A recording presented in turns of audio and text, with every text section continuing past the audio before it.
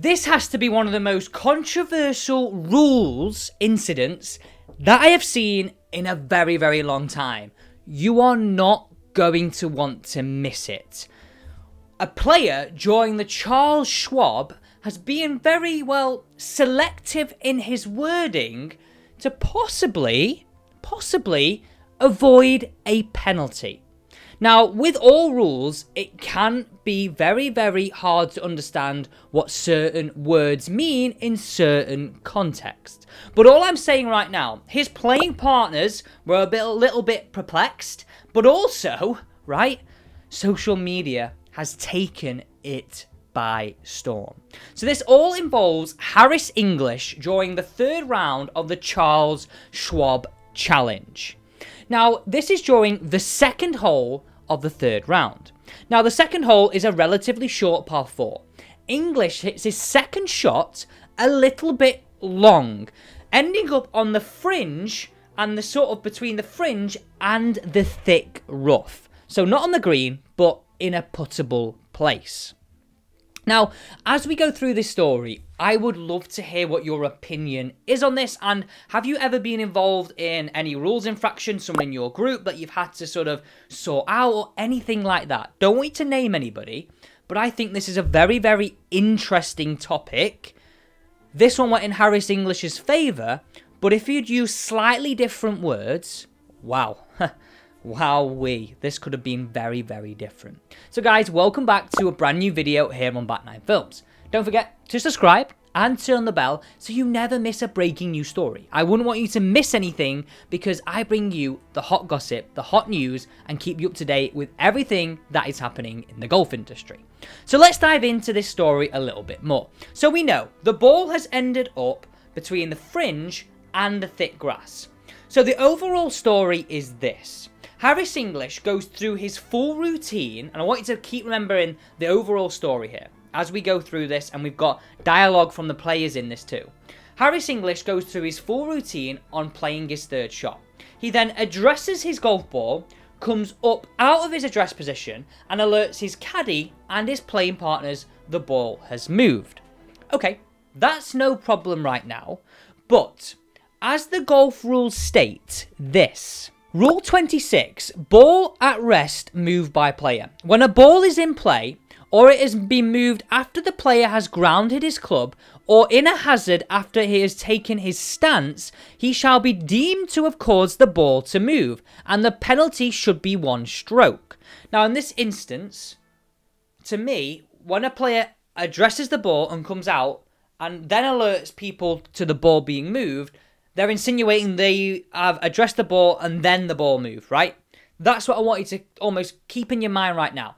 Now, I'm going off what I found on articles across the internet and what I have found on the rules website.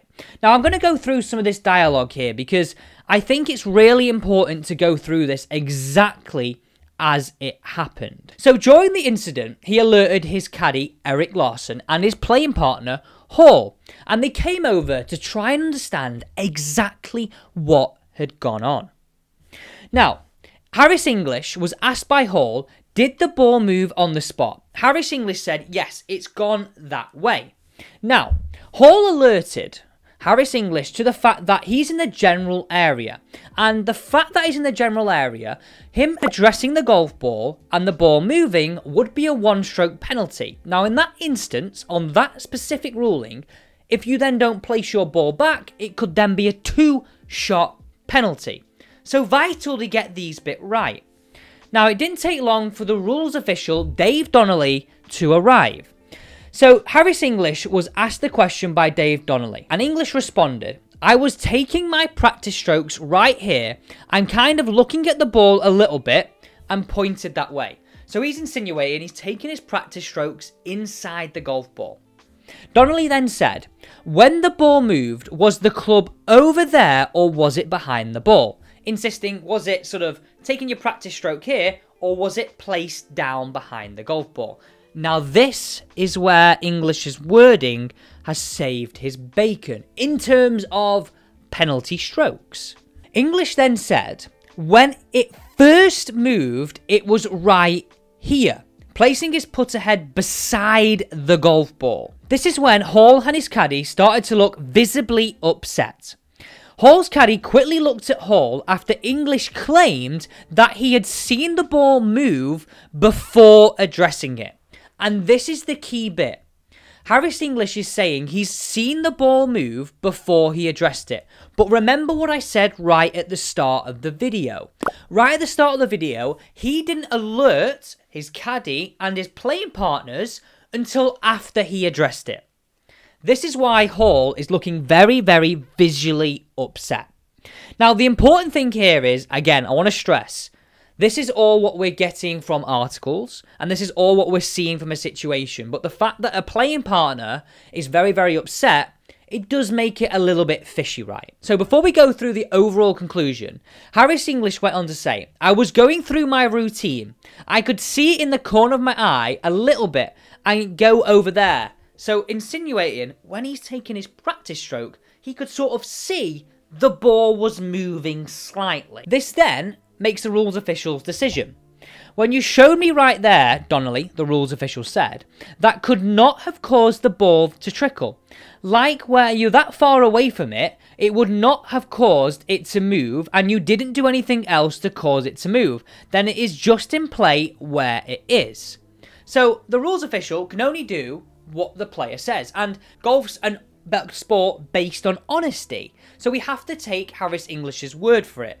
But the fishy thing is that he's used the almost knowing, I don't want to say this, but I'm going to say it, knowing that if the ball moved before he addressed it would incur no penalty, but the ball moving once he's addressed it would incur a penalty. You can clearly see why Hall is visually upset. You can clearly see why Hall's a bit like, whoa, whoa, whoa, hang on. You alerted us to this afterwards, right? Now, after they finished the second hole, there was an investigation. This went on for 60 minutes, and they couldn't find any conclusive evidence to go against what Harris English has said. But what do you think on this story? Definitely a little bit fishy, right? It's a tough one. Now, I'm going to read you some of these of what I found all across social media, and I have dug everywhere for these. So, one person has said here, Harris English just cheated at the Charles Schwab on number 2. Please watch the video and assess proper penalty, one person wrote. Another person said, the ball moved when he set the putter behind it. The ball did not move during the practice stroke, as he claimed. Should have been penalised. It's very, very interesting, right? Harris English's description of the situation to the rules official seemed favourable for Harris English. And that is what I want you to get from this, is that he has used the wording very favourably to help his situation. Guys, this is a very, very interesting story, right? What do you think on it? People on social media are kicking off. Playing partners aren't very happy. Overall, let's just summarise this. English goes through his routine, addresses the golf ball, comes out of his address position and says, the ball has moved. He then tells a rules official that he saw in the corner of his eye, once he's doing his practice stroke, the ball already start to move, but he continued to go through his full routine. And that is the key area. He's claiming the ball had started to move prior to him addressing it. Interesting, right? Guys, thanks so much for joining me on today's Back 9 Films story. It's a hot one, right? Have a brilliant Sunday. Have a great rest of your weekend. And I look forward to joining you on another breaking news story.